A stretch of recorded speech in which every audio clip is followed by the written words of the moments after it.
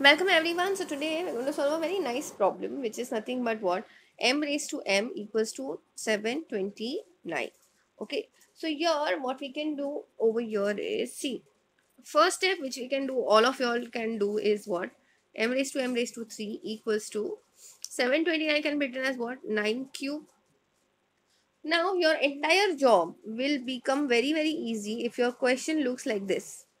Let me change the variable. If it looks something like this, a raised to a becomes equals to b raised to b. So I can say the bases and the indices are equal. So I can directly say a equals to b. Okay, but for that, what I can do is, see, this is not giving me any hint over here, but this is giving me a hint.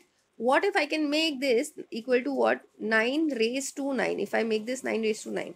Now, in order to for me to do that, what I can do is taking the third power. So we have m raised to m raised to 3, the whole raised to 3. This will now become what? 9 raised to 3, the whole raised to 3. Now always remember, a raised to m, the whole raised to n, can be become what? A raised to m into n, or it also can be written as what? A raised to n into m. Correct?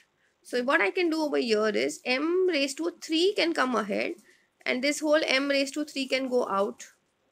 And this then becomes what? 9 raised to 3 into 3, right? We multiply the indices. So we get 9 raised to 9. So therefore, I can say value of m cube is nothing but what? 9. So just the value of m will be what? Cube root of 9. So you saw how easily we could figure this out. So that's it for today. I will see you in the next video.